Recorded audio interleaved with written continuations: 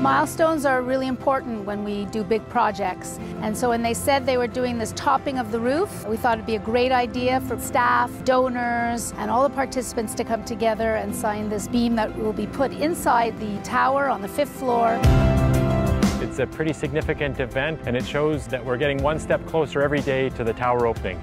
This is a regional facility that's going to serve from Lytton to Blue River, and I know we're going to be very proud of it when it's finished.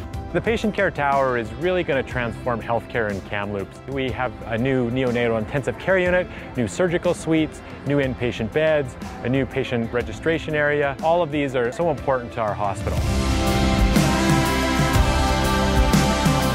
We're going to raise $25 million for all the equipment in the new tower and renovations that come in Phase 2. I think that we're on the cusp of something very special happening here in the next couple of years, and this is just one example of the growth we're going to see in this tremendous community.